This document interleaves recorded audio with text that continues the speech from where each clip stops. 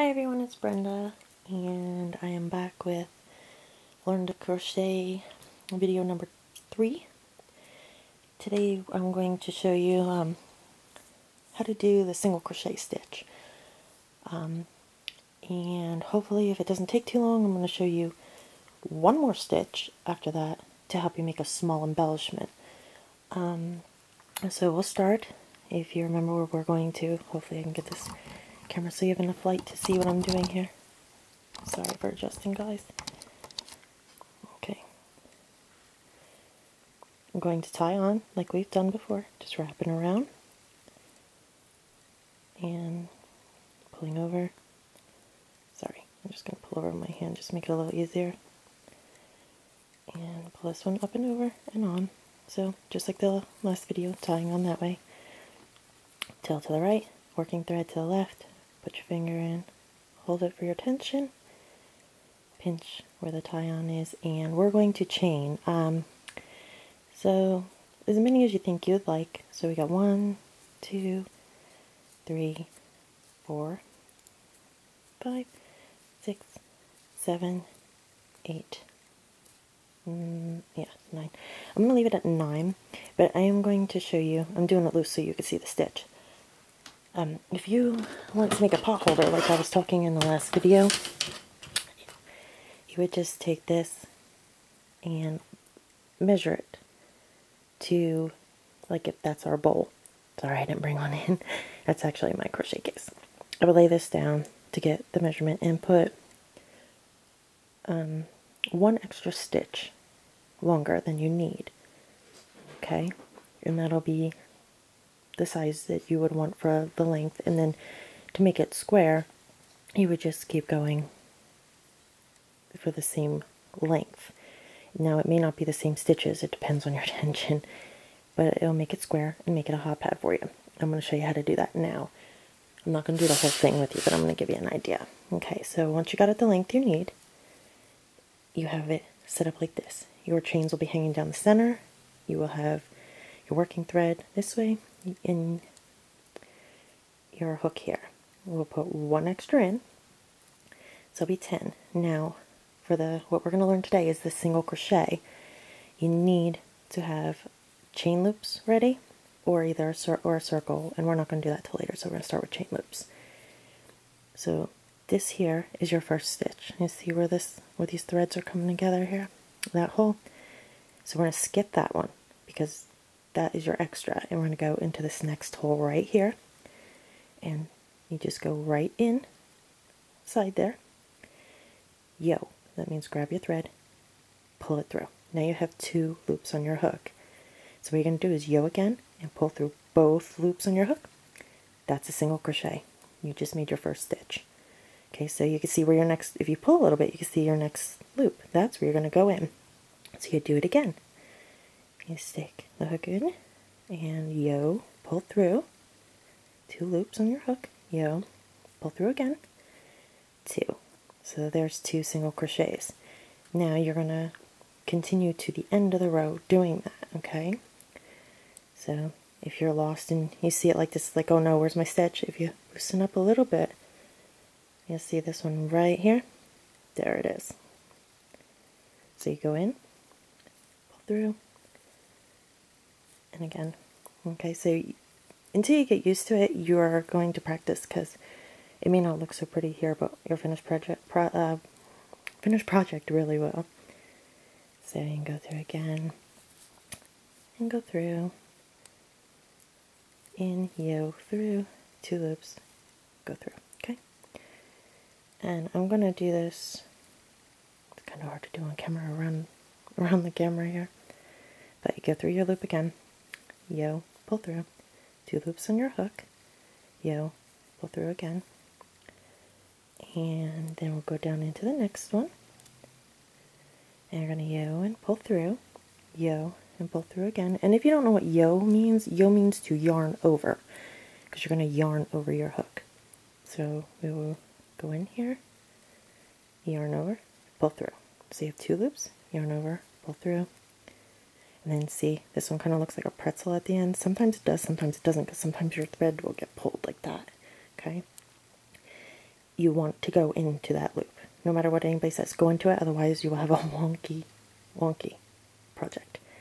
Okay, so you go in here and you're going to yarn over, pull through, 2 loops on the hook, yarn over, pull through, and that is your last stitch. See, it lines up. Okay, so you have your first row done, and it looks pretty cute. Now you could stop here, and if you have little girls or even little boys for their action figures or the Barbies, make it a little bit longer, it would be a cute little scarf. Or even if you do amigurumi, which are the stuffed animals, it would be a cute little scarf just like that. You can also use this as a bracelet by sewing a button on the end or whatnot, or a ring. But that's not what we're going to do.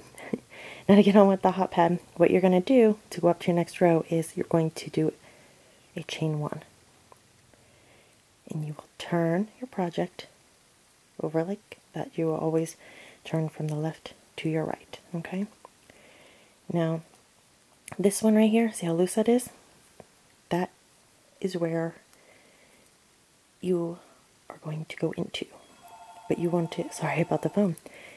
See how there's 2 threads? You want to go underneath both of those. So we will go in between, yarn over, pull through, 2 loops, yarn over, pull through. And now you're working, that is the first stitch of your second row. So we'll go under the next 2 here. See, at the top view, there's 2 right there. You will go in the hole right beneath them. This way it's easier to find your stitch, okay? And you can count them. I don't need to because I can see them.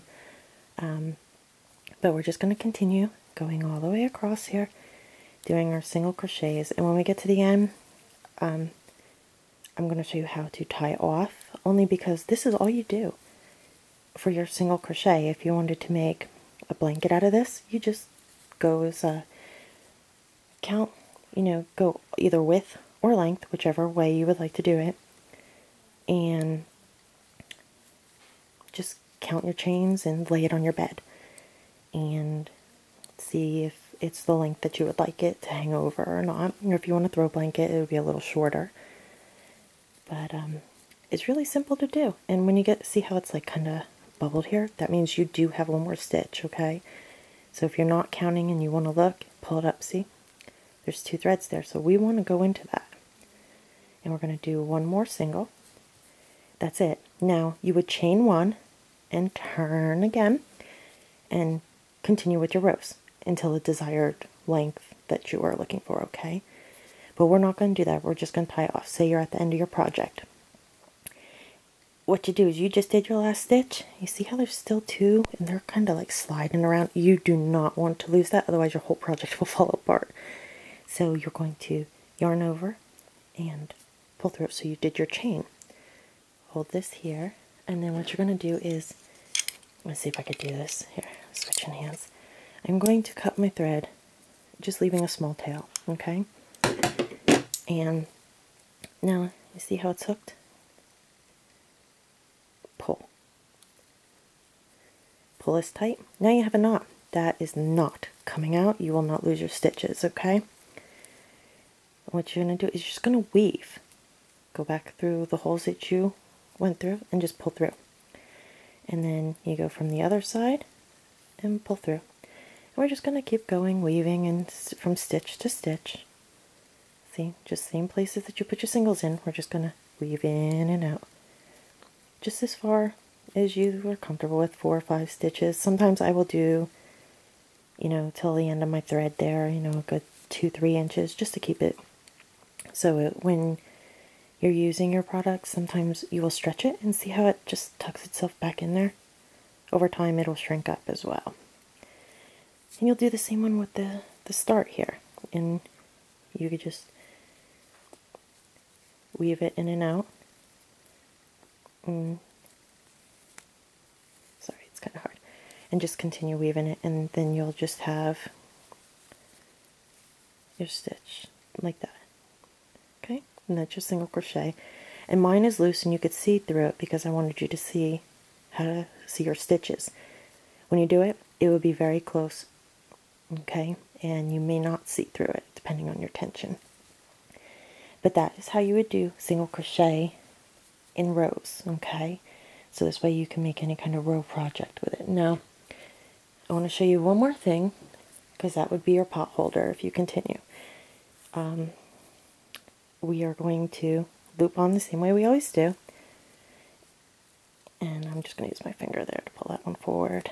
And slide this one around and in. Okay. Now I'm going to give you one of my patterns right now. So if you write it down, you'll be able to reuse it again, or you could just refer back to the video, which is fine. We're going to make a small flower center, okay? It'd be perfect to put a little bit of bling on, or a sticker, or hot glue, or an eraser, or anything, okay? Just perfect for one of your embellishments. So we're going to chain 4. 1, 2, 3, 4. Mind you, it'll be a lot smaller if you use a smaller hook. Okay, I'm using a big one so you can see. Now this is where it's going to get a little different, okay? We are going to now learn a new stitch.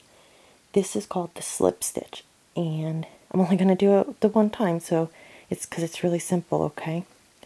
What you do is you're just going to go into the very first one that you made, right, your finger there. You're going to yarn over, pull through, and pull through. So you only have that loop, that one loop that you just made. And now you got a circle, okay? That's what we want. Make sure you pull it so you can see completely through it. And that was your slip stitch. So there's another little stitch for you to use, which is very helpful. Now we're going to chain 1, and we are going to use that single crochet that you just learned, and we're going to do 9 in the ring. Okay, so now you need to count. So you're going to do in, and you're going inside the ring, or wrapping around all of those you just did, okay? So there's 1 in the center here, yarn over, oh, you've got 2 loops. This is 2. Again, we're going to go in 3, 4,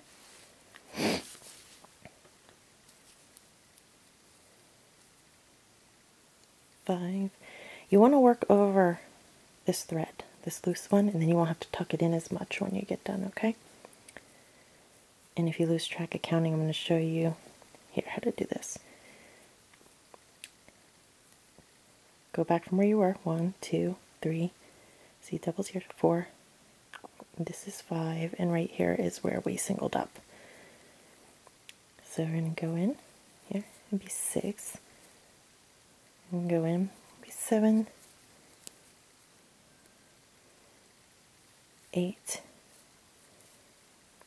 and then 9. Now you want to hold that last thread too. That's back there. You don't want it completely covered. So there's 9. And we're going to pull that thread. When you pull it, look at the center is very tiny now. It's not as big. Or you can just wiggle it and make it bigger if you want to have that hole. Okay? But if you lose that thread in there, you won't be able to adjust the size. Now we're going to use that slip stitch again, okay? So right here is our stitch, you see? Because there's 2 and there's a little space because there's threads coming out of it. Right here we're going to get under both of those 2. See that? See how both of them are on there? So you have the 3 loopies right here. 1, 2, and 3. Yarn over.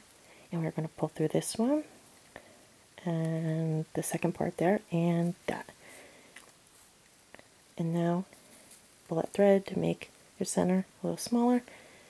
And we're going to tie this off as well. So we will, you know, you always, after your last stitch, you always chain 1. It's always better to do that. Sorry guys. Because it'll lock in your stitch. I'm going to hold this tight and try to do this here. Cut the thread. And once again, we're going to pull.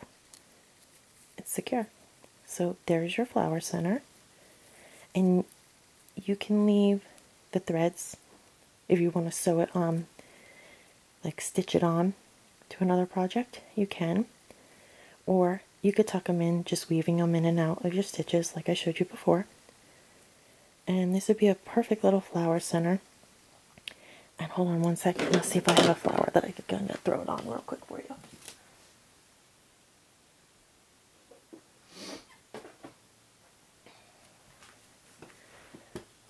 Sorry guys, this is the closest one I have, but it's just already got a button on it, but if I wanted to, I can easily put that in the center and either a bling or, hold on.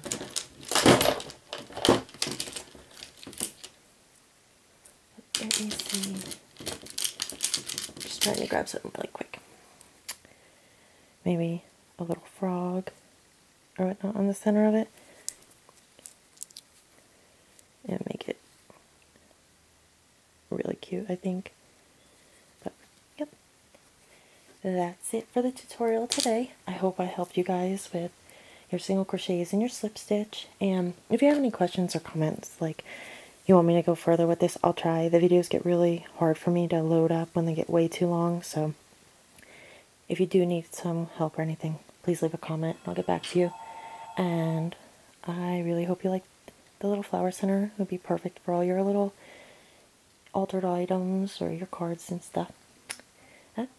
Hope you join us next time. I'll talk to y'all later. Thanks for watching. Bye.